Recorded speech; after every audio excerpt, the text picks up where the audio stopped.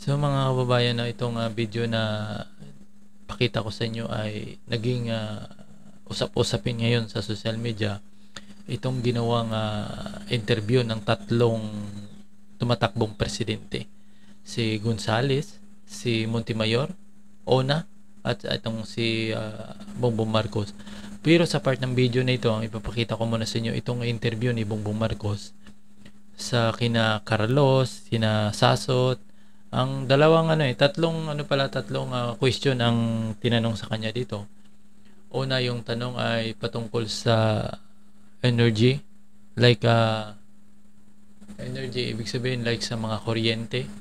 Pangalawa ay patungkol sa agriculture, at makikita mo dito mga kababayan, kayong mga magsasaka, kung mapanood nyo ito ay medyo matutuwa kayo dito mga kababayan, dahil yung plano ni Bongbong Marcos ay hindi biro, talagang napakalaking pag-asa sa ating bansa. At saka patungkol, ang pangatlo ay itong LGBT. Yun ang mayroon din siyang sinabi dito kung ano bang pananaw niya sa LGBT. Medyo wala naman siyang gagawing batas diyan, pero mayroon siyang panawagan. Ang pinaka punto ko dito yung sa agriculture mga kababayan. Napakaganda kung ito magawa niya. So panoorin niyo ito mga kababayan at kayo nang humusga dito. Mag-subscribe na rin sa ating channel. Now we will resume the questions from the panels. Magandang gabi po, Senator. Good evening, Rolex. Ang katanungan ko po ay tungkol sa power. Alam niyo po, yung IPIRA, hinati yung bansa natin. Electric Power Reforms Industry Act, IPIRA. Ngayon po, ganito. Recently, ang Malacanang po ay naglabas. Pinirmahan ng Pangulo, Executive Order 164, adding nuclear power to the energy mix. And among others, to study the viability kung pwede pa natin i-operate yung BMPP at ang iba pang mga facilities para sa paggamit ng nuclear energy.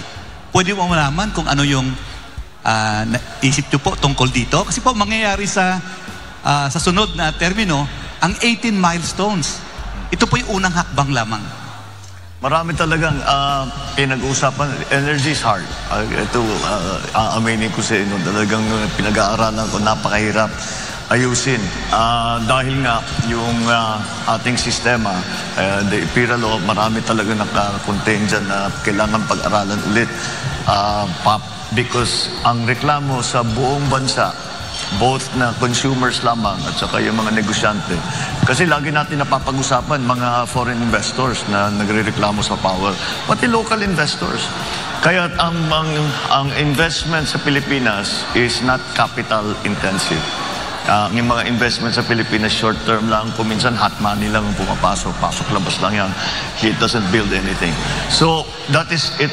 It is a major problem. At kung titignan natin ang mga projection sa pangyayari ngayon, just as a perfect example, narinig na siguro naman ng lahat, na sinasabi na baka sa eleksyon magkakaroon ng brownout. Kaya dahil nasa gitna na tayo ng summer, ng tag-araw. Kaya yan ang maliwanag na maliwanag, kulang na talaga ang power supply doon sa ating requirements. At saka yung idadagdag pa dapat natin para makapag-industrialize tayo na mabuti. Kaya it's something that has to be attended to. In other words, kailangan natin lahat. Kailangan natin lahat ng makuha natin na power sources para mabigyan tayo ng mas mura at mas malawak at mas reliable na power supply. Ngayon, maaari nating i-expand yung ating hydro, i-expand natin yung ating geothermal, but there's a very simple idea when it comes to the energy sector. It's something called the base load. The base load is the load that never goes away. Just the demand that never goes away.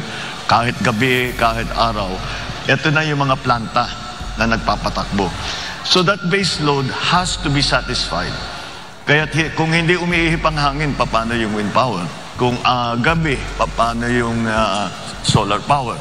Kailangan pa rin nung traditional. Ngayon, doon tayo mamimili. Although it's not traditional for the Philippines, nuclear power is already considered a traditional power source. So it has to be looked into. yung sa BNPP, nag-offer na, because if you, ang Korea has, I believe, 5 sister plants to the Westinghouse plant in BNPP. And they have offered, I always say it's ironic that the names of their plants are Core 1, Core 2, Core 3, Core 4, Core 5. Pero hindi tayo nagkaroon kahit isa. But they have offered to come with their technical people, and they have offered to come to give us an idea. Pwede pa ba ito? Because kahit pa paano, it was the BNPP, the Bataan Nuclear Power Plant, was supposed to go online with 650 megawatts in 1986. That's a long time ago. Marami ng bagong technologies, marami ng bagong requirements. So we'll see. We have to. I think we should be open to our Korean friends to come and to tell us if this is still viable or you have to do something else. When it comes to nuclear power as an idea, well, let's just follow the science. Because dito naging political sa Pilipinas. It's also political in other places. But in our particular case, the reason we have no power plant, nuclear power plant at all is pure politics. Did not really follow the science. So we have to look into it. Because, even after Fukushima, when everybody was saying nuclear power is going to, we have to rethink, we have to, kailangan natin pag-aralan ulit dyan, mukhang delikado. Walang nagbago ng kanilang pagplano na pagpatayo ng nuclear power plant kahit saan. America tuloy-tuloy pa rin. Sa France, the majority of their power is already created by nuclear power. So in the other countries, ganun din. So I still think that it's something we should examine. There are many new technologies. One of the ones that we keep reading about are the modular nuclear power plant. They start with a small one. Gusto mong palakihin, bumili ka ulit ng module, ikakabit mo rin, palaki mo ng palaki hanggat gusto mo. Siguro naman kaya natin patakbuhin ang nuclear power plant. Wala naman, there's no reason na bakit hindi kaya ng Pilipino na magpatakbo ng nuclear power plant. So, it's something that should be part of the mix. Kasama diyan is COP26, where we decided to cut down on coal-fired power generation. And what happened, nagtaasan ng presyo kasi walang kapalit sa renewable. Ibig sabihin, yung mix ng renewable at saka traditional, kailangan talaga natin, we have to decide once and for all, what is the mix that is good for the Philippines. I think it's not going to be a static point.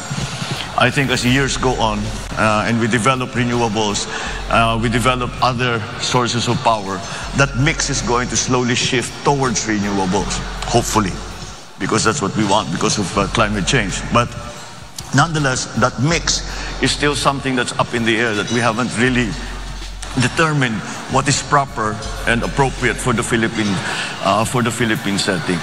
But to make a short answer to your question, is that lahat kailangan natin. Kailangan natin palaki ng hydroelectric, kailangan natin palakihin yung geothermal, kailangan natin paramihan ng mga power plant, kailangan natin tumingin sa mga bagong technologies, wind farm, solar, kailangan natin tingnan ng nuclear. At kung kailangan talaga, di balikan natin oil-fired.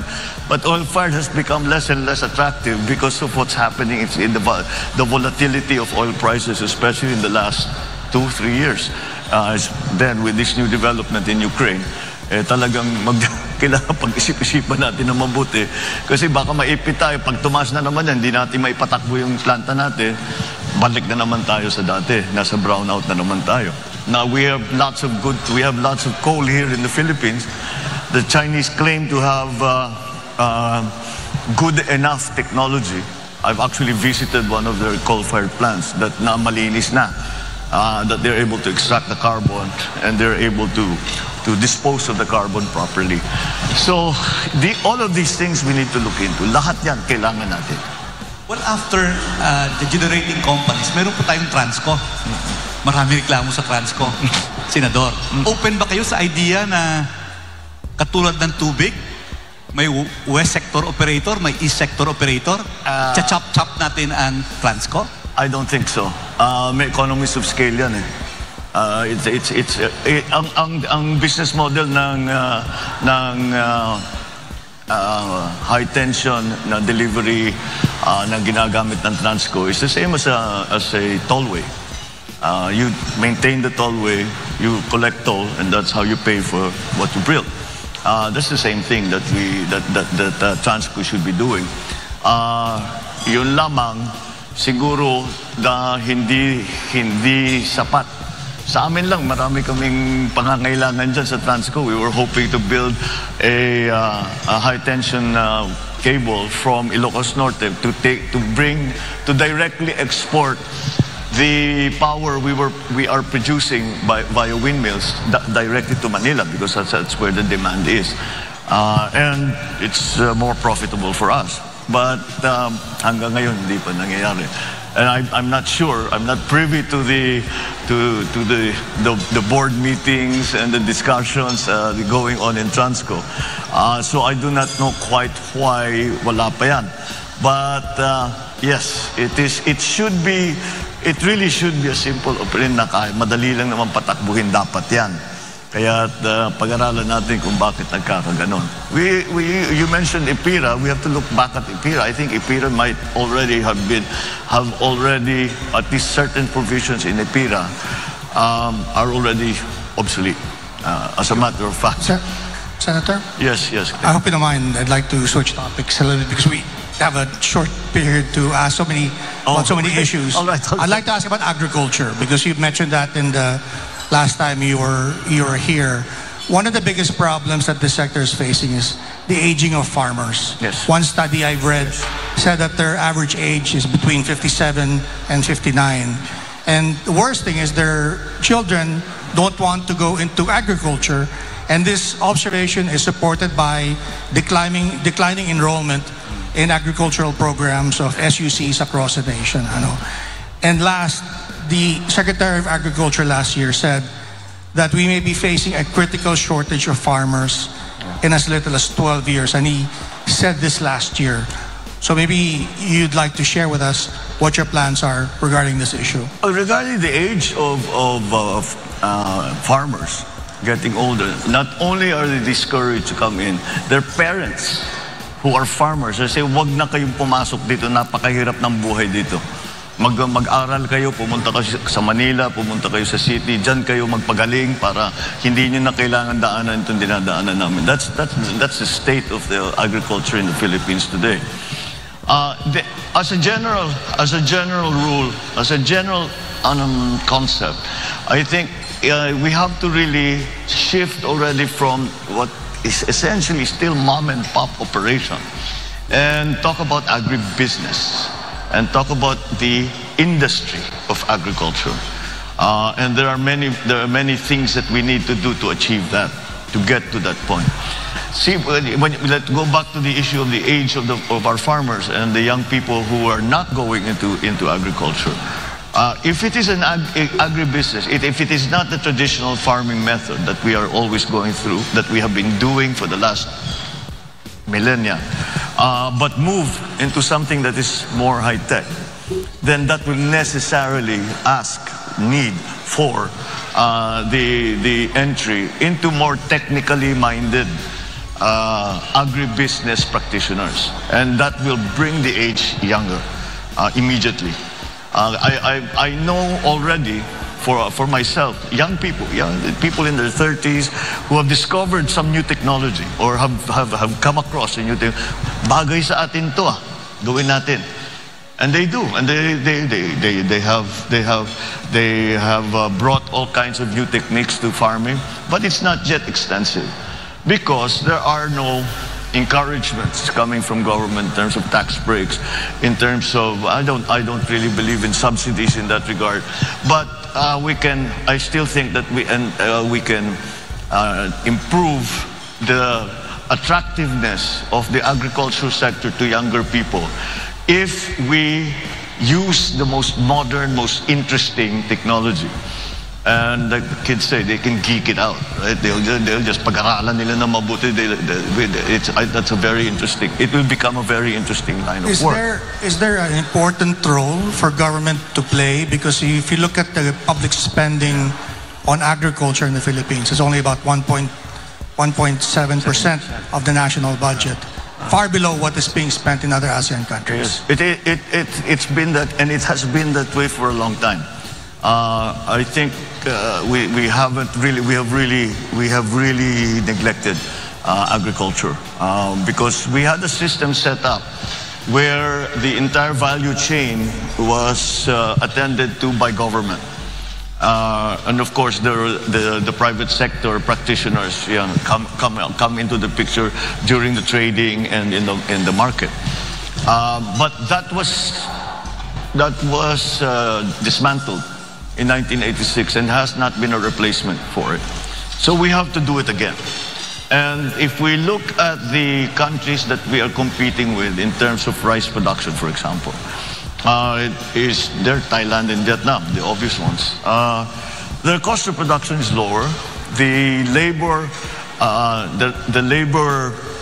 segment of their production cost is 1/2 of ours. And that's due to mechanization. We have not mechanized at all. It's going to take, it's not a simple thing because we have to organize now to be able to mechanize properly, to use the big machines, the big tractors, the big harvesters. Yung nakikita natin sa ibang bansa na ginagamit na kalaki-laki, na ang bilis-bilis, siguro sa isang araw, ilang hektarya na nakocover nila. Pero ang average na land holding dito sa Pilipinas is less than 1 hectare. So hindi mo magamit yung mga ganung klaseng makina.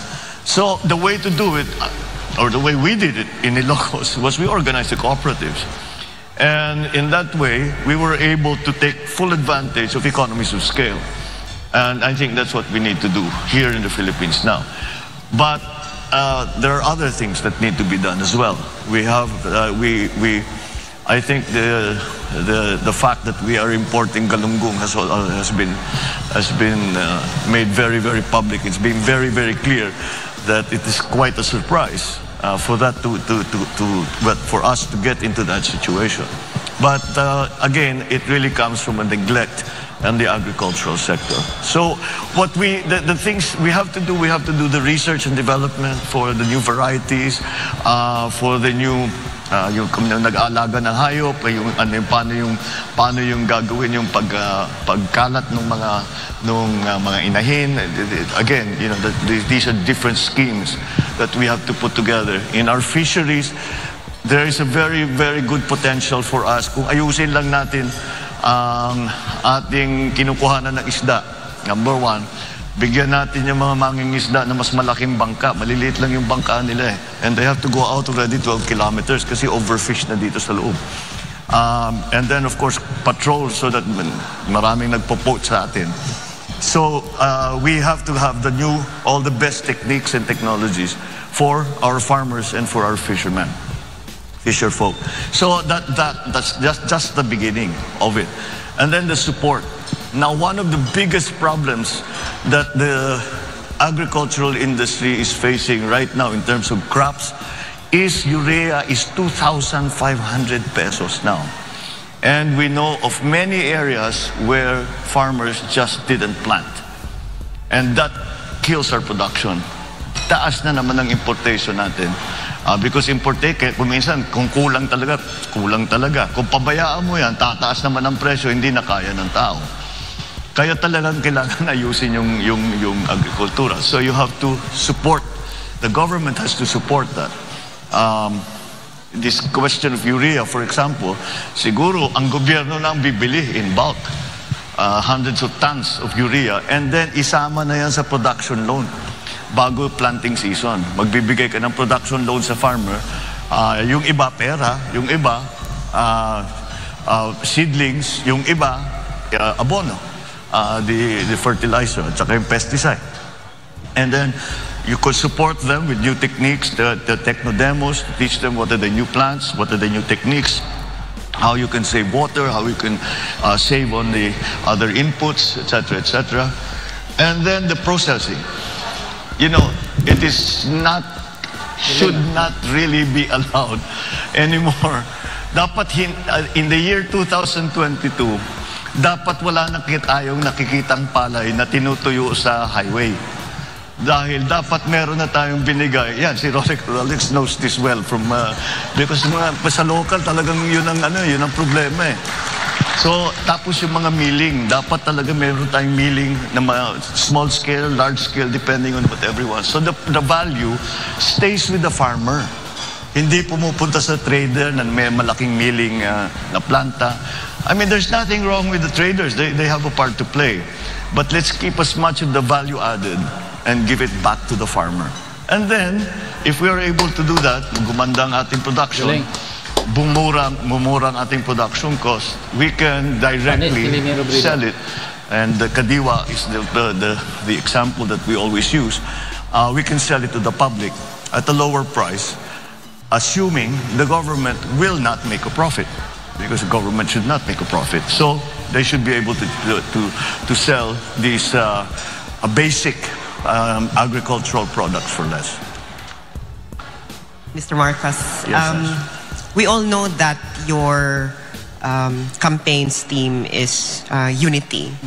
And recently you made a statement on an issue that, you know, would test your call for unity, because this issue is really polarizing in our country. And I'm referring to your statement on LGBTQ rights. And so my question is, you know, there are a lot of interests that had to be balanced here, especially that even though that we are a secular country, our people, you know, around 80% of our people have really, really strong religious beliefs. And these two things, you know, are always contrary to each other. So my question is, how will you balance the legitimate aim of protecting the rights and welfare of LGBTQ people while at the same time respecting the legitimate interests of religious groups that they can freely pursue their belief on this matter? I don't think LGBTQ issues are polarizing in the Philippines, honestly. I think we are much more open-minded about it, considering the fact that we are in fact a very Roman Catholic country. But then you must, and so that I don't think it's polarizing at all. I think Filipinos are, I don't know how to put it, but we're much cooler than most other places when it comes to these things. So, and I think when I talk to the members of that community, wala namang hinihingi na special treatment ang mga LGBTQ. Wag lang, do not discriminate against us. Yun lang naman yun eh. We don't want a special program for you, for ourselves. We want to, you know, do something. Just patas lang. Patas lang, pare-pareho lang. Na kahit LGBTQ kami, kahit matanda kami, kahit come from the wrong place, I don't know, whatever. All forms of discrimination are some things that we have to guard against, because that's corrosive. That just gets in the way. It doesn't help. It doesn't help anything.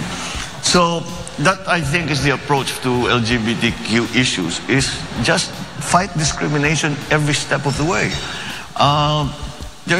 There's a pool of talent in every sector of our society that we need to take advantage of, and so we cannot exclude any part and say hindi pwede yan, hindi na ayaw namin sa ganyan. And let me get to the point. I mean, LGBTQ, Roman Catholic, you will say that it's a. What did the Pope say when he was asked about same-sex marriage, same-sex union? Let me correct myself. Same-sex union. And I think the Pope said it perfectly. Who am I to judge? And that's the attitude that all of us should have. And with that, I think we'll go down the correct place. We will go down the right path. Yeah, I think this Sorry, will be... Professor Carlos, I know that you warned me about senior citizens losing their train of thought, but I have been instructed to go on a commercial break. So yan mga kababayan, no, kayo nang humusga sa mga sinasabi ni Bongbong Marcos. Sa palagay mo, talagang bang napahanga ka dito sa interview ni Bongbong Marcos at sa mga sagot niya?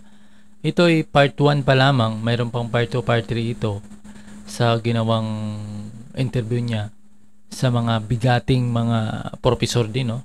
At sa mga tanong at sagot niya. Simpleng tanong, pero yung sagot niya ay talagang napakalaman mga kababayan yung ginawang sagot ni Bongbong Marcos. So maraming salamat.